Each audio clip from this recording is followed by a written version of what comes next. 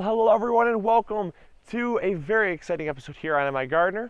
I am here at the garden again, but not because I'm actually giving you guys a garden update, but because last night Cindy and I drove the bees up to the cottage, and let me tell you, we don't have any footage of that because there's no way I could explain how nerve-wracking that was, having 50,000+ bees in the back of a car. It was not something that I really felt comfortable with. And every bump, you kind of just like hunched in the seat because you weren't sure if anything was going to come flying out. And we taped the edges and everything, but it was just the whole fact of the matter of being in such close quarters with so many bees and traveling 60 miles an hour down the road. So we don't have any footage of that, but I'm going to show you the bees, but I also want to explain some stuff about the garden. We originally got the bees for pollinating the garden, and a lot will, but I also want to show you some stuff about, a lot of times people think that they want to get bees to pollinate their garden and say, oh, it's going to be so productive. That only applies if you're growing certain things, because before I had done a lot of research, I thought, okay, they'll just pollinate everything. But really, they will only pollinate about half the stuff in my garden, which will make it more productive, don't get me wrong. But like tomatoes, I was hoping they'd pollinate my tomatoes. They don't pollinate tomatoes. Your broccoli and your kale and your cabbage, they can't pollinate those because you're harvesting them before they go to flower. Now, if you are letting them go to flower, they're going to be pollinated by the honeybees because they do like the brassica family flowers. But you're obviously, if you're harvesting it in your garden, it's going to be gone before you have a chance to even give the bees any pollen. Now, when it comes to cucumbers, bees love them. Anything in the squash family, zucchini, pumpkins, watermelon, like all those things. Yeah, I mean, you know what I'm saying. We also have bush beans and pole beans. Bees love them. Corn, bees do not pollinate those. That's actually wind pollinated. That's why they have the tassels. Then we also have beets. Now, the beets would be great again, but they're going to be harvested before the bees get there. Also, celery. They love celery, but we're obviously harvesting the celery before then as well. They love basil, so we planted some basil, so when that flowers, I mean, usually you cut off some of the flowers, but we'll leave some for the bees, and we'll take some off as well to prolong the life of it. And then we also have potatoes. Some bees will like potatoes, but it's not their first choice. And reason being is the pollen that the potato flower actually gives off is not very high in protein. It's high in carbohydrates.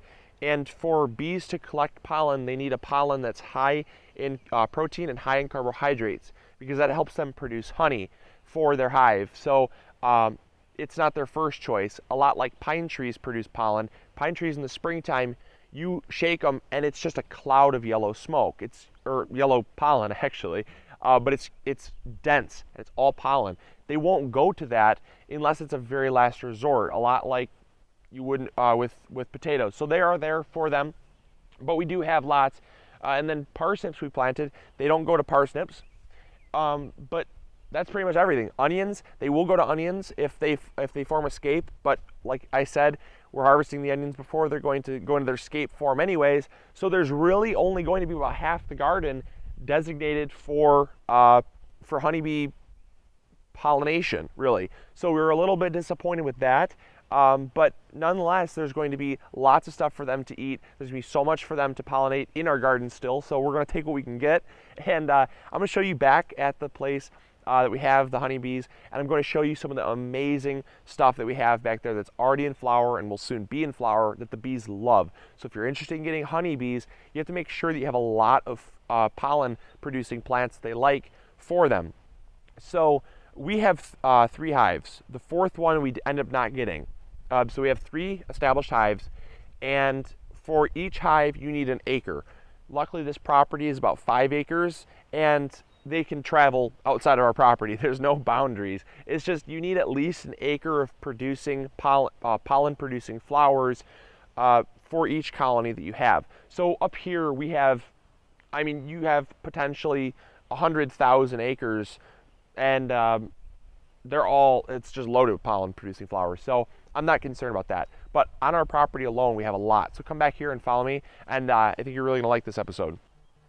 So the first plants we have here are wild thistle. These are those spiky, everyone confuses them with dandelions because they look just like a spiky form of a dandelion. These are wild thistle. They'll produce a very large purple ball. And that flower stalk, the bees love, they go crazy for.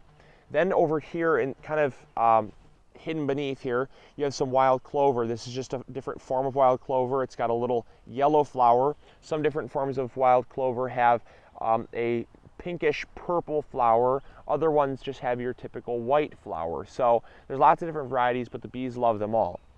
And those are in bloom. The wild thistle's not in bloom yet. Then you also have these daisies here. And these daisies produce a ton of pollen. The bees love them. And what people don't realize, though, is that these are actually not in bloom yet.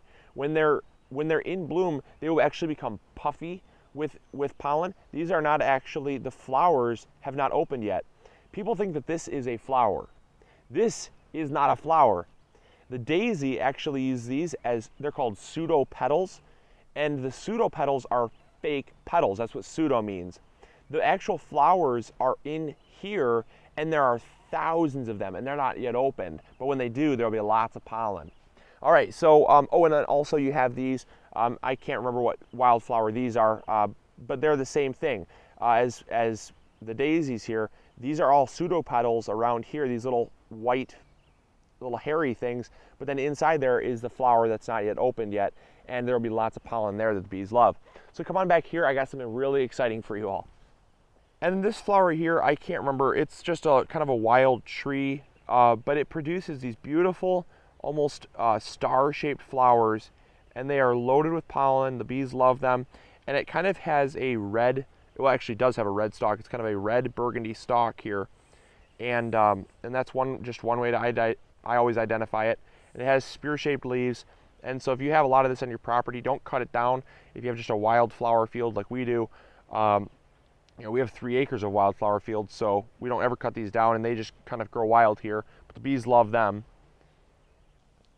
And this is actually an example of the purple clover that's just now coming into bloom. It's a beautiful clover variety. I love it, and they're actually very sweet. If you take out the flower, individual flower pieces themselves, you can actually suck on the white part, and you get a little sweet nectar as well.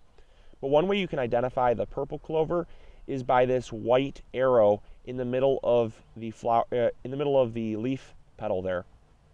And this is the thing that we're most excited about, because as you can see, the bees are already loving this plant. This is wild buffalo berry.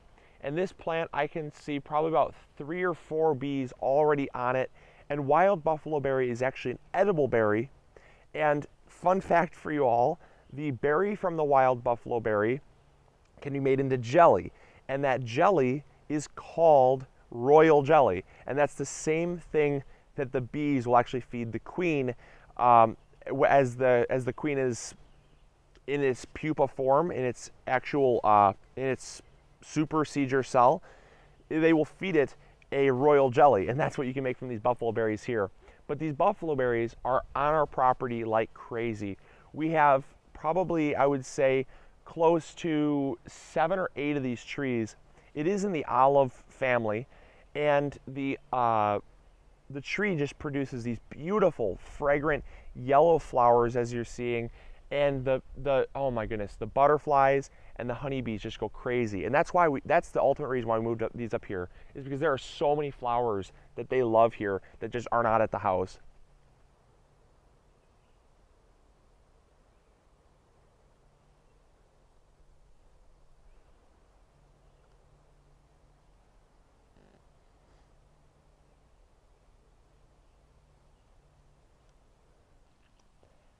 And lastly, we have the wild strawberry. There are so many of these on our property. There's probably, oh man, there's at least thousands, I'd say. And there are, they're just kind of like they're a very, very, very small, I guess it's a non-cultivated variety that is it just gives a very small, almost like an alpine strawberry. So the reason why we put this branch here is because once we have taken off the tape, which we already did, the bees naturally have a flight pattern when they were at the house for so long.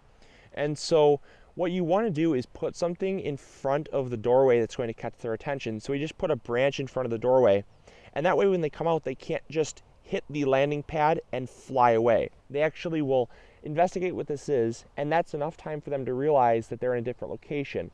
Then what they'll do is so crazy, and this is what I love about honeybees, is they will actually find where the sun is by crawling either, like on the object like you're seeing right now, or they will kind of crawl on the wall there, and they will locate where the sun is, and then they will fly around the hive twice and then fly away. They will never fly more than twice. They will never fly less than twice. It is exactly, precisely 2 times around the hive, and then they'll fly away. And it is so amazing at how they locate where they're at, and that is actually how they can tell, where they need to go based on the direction that other bees are telling them that pollen is and stuff.